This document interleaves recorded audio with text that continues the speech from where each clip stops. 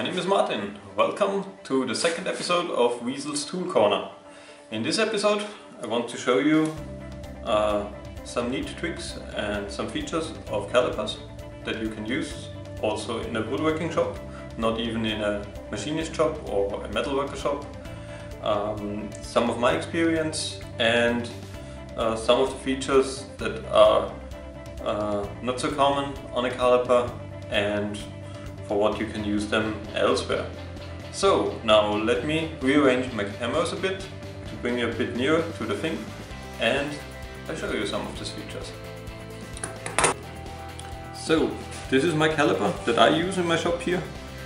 This is a pretty much standard 15 centimeter or 150 millimeters and 6 inch caliper. You can get them in different lengths from about 7.5 centimeter, 75 millimeters, up to I guess 2 meters or so are the biggest ones. Also you can get them in different material grades. You can get some made out of plastic for if you don't have to do so accurate measurements and be more worried about the material you measure. So if you have pretty much rather soft material, you should use plastic ones to not damage the surface. This one here is about a middle tier, middle grade caliper. It's made out of stainless steel and the tips are hardened, or I guess everything's hardened to a bit, and you can get the high-end ones which are made out of pretty good steel, and the scales are better made with more accuracy and better hardened, so they last longer if you need them and rather more accurate than the standard ones. Also, it's a thing of the price as usual. So this one here costs about 20-30 bucks or so, so the standard ones. But you can get, if you need them, more accurate ones and better manufactured ones. That goes up to 100-200 bucks for this size. Also available are different scale options. In this one here is a vernier caliper, so you have your standard scale here and you have this vernier scale here, which you can use to measure the decimal points. So in this case you can measure to an accuracy of about 0.05 millimeters or 1/120th inch. It's a bit tricky to read out, so if you want to measure a decimal point, for example, if I set it to here, so this is 15.5 millimeters, so you have your 0 on the 15 and a little bit more, and the line of the 0.5 millimeter lines up with another millimeter point. So you add this to your main measurement and you get your 15.5 millimeters. All the other ones are off some kind of the millimeter scale, so you always use the one which you have which aligns exactly with a line. Also available are calipers with a dial. So you have your dial here, which makes the same as this vernier scale here. So you read out your full millimeters from this scale, and every millimeter or so the dial turns one turn. So you measure more accurate to 0.01 millimeter or so, and it's way easier to read out because you just have to add this to your main measurement. And you can also get digital ones which have some kind of magnetic field inlay into the caliper body, and the slider have a digital readout, so LCD display, which also comes in different accuracy grades from also 0.01 millimeters accuracy up to 3 digits after the 0. So whatever you want, whatever you need to get your job done, you can use them to whatever you need them. Also a question of price, of course. Now let me show you some of the measurements you can get with a caliper and for what you can need them also in a woodworking shop. So now the most obvious thing to measure with a caliper is of course the outer diameter or the outer size, the outer width of some kind of thing. In this case a drill bit, no problems whatsoever.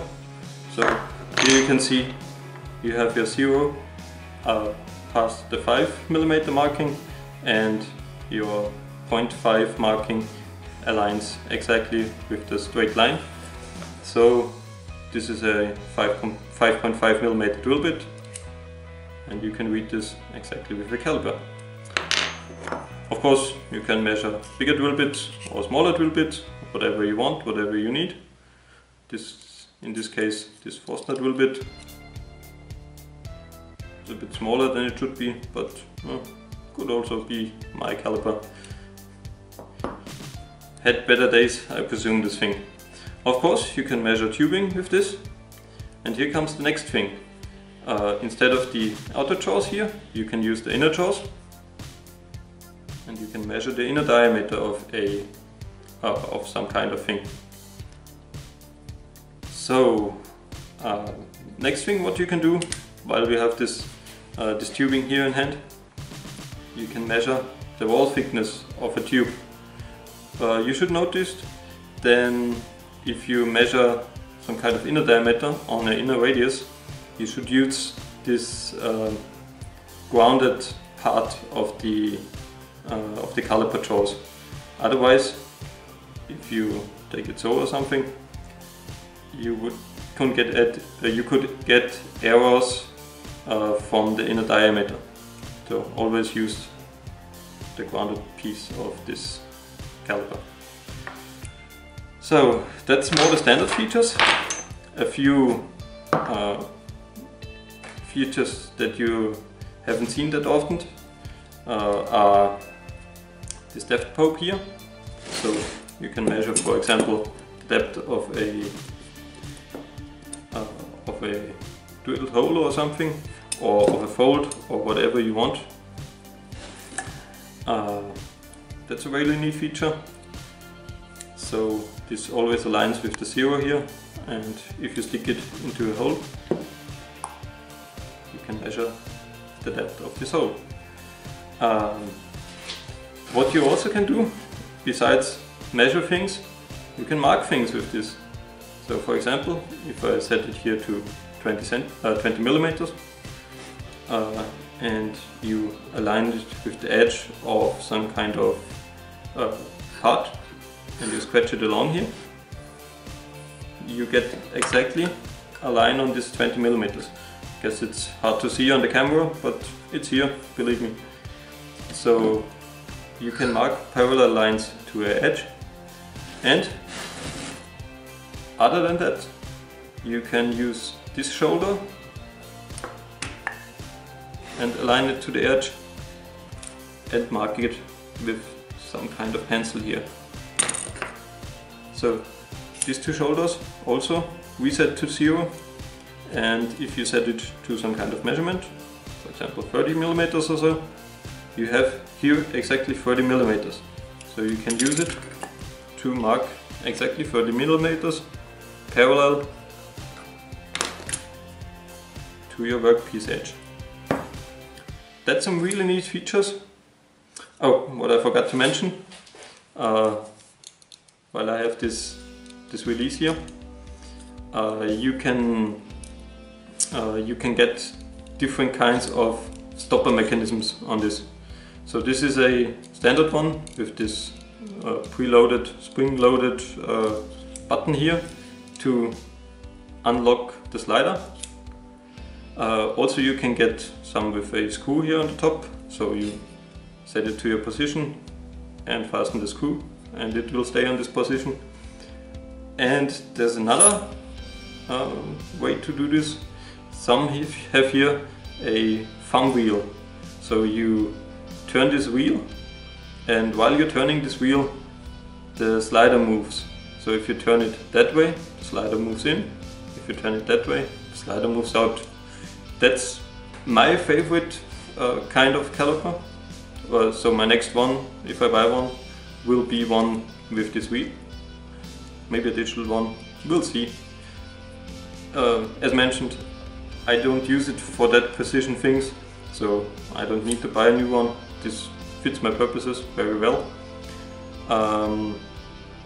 But if you use them more often or use it for more accurate stuff, then I really recommend don't get a cheap one. Get the best you can get for a price that's okay for you. The better your measurements and the better your markings, the better is the result you can get out of your work.